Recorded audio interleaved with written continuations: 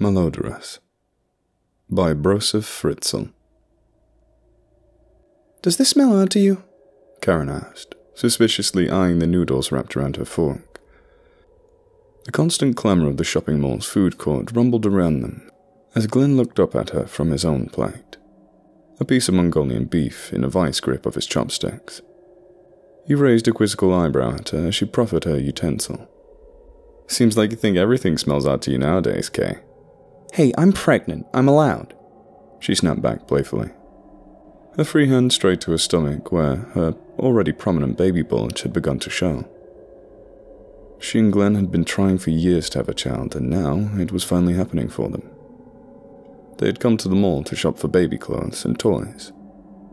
They were just leaving the jamboree when Karen had suddenly begun to crave Chinese food and hot dogs. A few minutes later, and here they were in the food court, Karen eating her hot dog lo mein and her husband eating beef and fried rice. Yet even though the food had sounded good to her, it suddenly seemed to smell strange. Suppressing a grin, Glenn took the fork and gave the contents an exaggerated sniff. He paused, as if in deep contemplation, before responding. Yeah. A full bouquet. It's rich, but not overwhelming." The hint of hot dog really brings out the savory aroma. All right, wise guy," she replied, taking back the fork. "I was just wondering is all." They ate in silence for a few minutes. Karen did her best to ignore the odd smell. It was a rotten, cloying scent just on the edge of smelling. As she chewed, she absent-mindedly looked around for an open trash can. Finding nothing to explain the scent, she turned back to Glenn. "I really wish you didn't have to go back to work tomorrow," she remarked. When he grunted in agreement, she continued. "We really haven't found that much for the baby, and we still have to shop for cradles. Could you take the day off?" "Wish I could, Kay. With all the OBGYN visits we have scheduled, though, I don't really have any extra days to work with. We can come out shopping again next week." Karen nodded her agreement, twirling more noodles around her fork and spearing a hot dog slice on the end. As she brought it to her mouth, she was suddenly washed over by the stench. It was stronger now, as if someone had opened a trash can right next to their table. Disgustedly, she put down her fork and slid the plate across the table. Glenn looked up at her curiously. "I'm full. Let's head over to the cinnamon bun place for dessert." The next day found Karen at home, scrubbing every floor vigorously. Ever since she had returned home from the previous evening, the smell had persisted. At first, she tried to ignore it, but as time went on, it became stronger and stronger. She had taken a shower, and Glenn had done the same, but had had no effect. She had blown her nose, taken out every trash bin in the house, and checked all the food for mold. Everything came up clean. Glenn had not been helpful either. After about 2 hours of dealing with the phantom scent, he was content to believe it was all in Karen's head and had gone to bed. Grudgingly, Karen had followed him. She had not slept a wink that night, however, and was committed to eradicating the smell the next day. She sat from her kneeling position, wiping the sweat from her forehead with her arm. This was the last floor in the house. She could smell the pervasive scent of pine sol, but all it did was mingle with the terrible scent that she could not seem to get rid of. She stood, grateful that she was not very far along in her pregnancy. Getting up on her own was going to be tough soon. Still, it would be worth it. A fresh wave of putrid odor assaulted her anew. She dry heaved a few times before the odor abated enough to breathe properly. She knew it was real. It had to be. She feverishly began to search again. She walked around the outside of the home, looking for dead animals.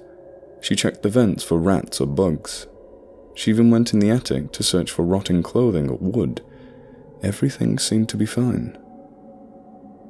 The day ran on, and Glenn still hadn't returned home from work. She sat on the couch, miserable and sick to her stomach. Every hour the smell grew stronger, and she had vomited until there was nothing left to bring up. She descended into a feverish haze, as wave after wave of nausea took her. Frantically, she tried to think of anything she may have missed. She'd smelled it at the mall, she'd smelled it here, inside and out. Wherever it was, it didn't seem to be in any one place. It seemed like the scent was following her around everywhere she went. Almost as if...